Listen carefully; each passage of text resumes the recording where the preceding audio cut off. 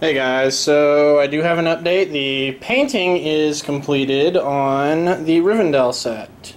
The flocking is all that remains to be done. I've been working on this a lot the last couple of days, so I'm going to be taking a small break to sleep a lot before I hit the flocking. But let's go ahead and take a look at some of the really nice banner freehand that I did.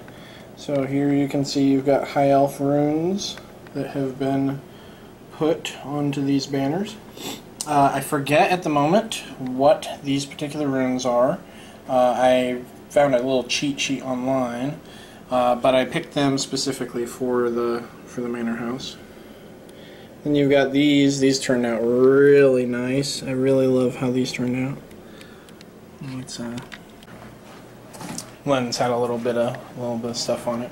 So you can see over here the freehand banners right here turned out really nice. I put these little dragons on there. They're similar to the ones that are on the shields. And then I put the it looks like a 5 to me, but it is a high elf symbol. Put that on there as well. This also gives you a little bit of a scale to get an idea of how big this thing is. This is a 6 foot by 4 foot table. There's an end, and there's an end. So that is a pretty hefty bit of terrain right there for the manor house on its own. I also went and I used the airbrush to tint the colors on the trees that I use, which are Notch brand. You can get them through Scenic Express. They come about $25 to a $30 pack. You can get them either in the hardwoods or the firs or the combination packs. But let's take a look here at the awesome banner work that I did.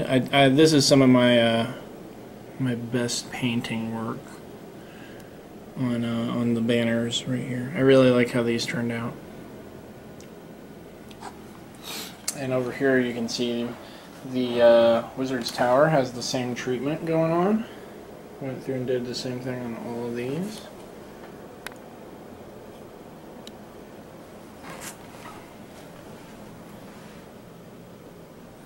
And one of my favorite things is the back of the Wizard's Tower. I kind of went a little interesting with this.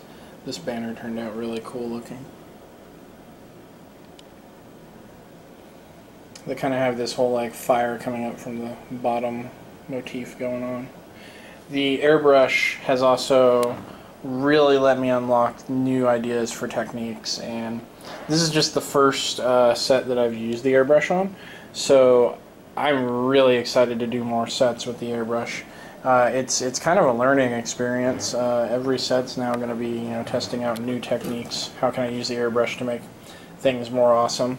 This is definitely what I would consider an epic level set, both in assembly and painting. The freehand on the banners alone would kick it to epic level, and the just the sheer amount of etch work on the actual stonework is a high amount of time to do. So back here I've already started to put down all the trees. I decided to put the trees down first because it would make more sense for the tree bottoms to be covered with a little flock. So I've been doing some test stuff.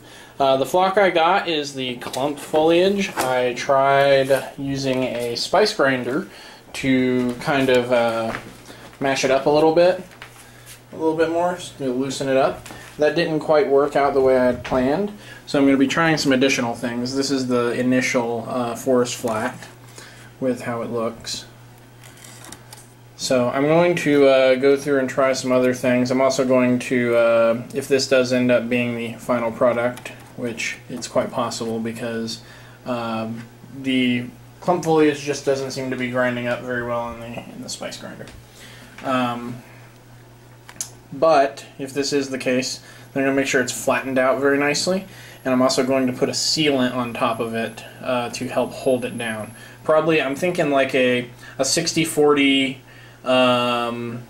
water to glue ratio mixture to put down on top of it, just to add some additional grab to it. But the trees definitely looks like autumn. I mixed in some firs because Rivendell is not just hardwoods. It's also got fir and pine trees all over the place. Something else is back here. It's not quite dry yet, but I did the water effects on the waterfall. Now here's the thing. I used two types of scenic water for this. The first was just plain water effects that I filled up and gave it a nice little transparent base area, which you can use. It's just Realistic Water by Woodland Scenics. And then the second thing I used was the water effects sculptable water by Woodland Scenics. So that's the white stuff you see here. It dries translucent, but it does take a while to dry. So you can see I've gone ahead and sculpted up the waterfall right here. So I'm going to let that dry overnight, and it should look pretty cool when it's done. I'll do probably a little white paint highlighting on the areas where it's hitting into the rapids right there. But yeah, overall, the Rivendell set is done and being painted. So now it's just the final little details, and she shall be ready to rock and roll. Just a quick peek there. You got those trees there. You got the trees on the hill there.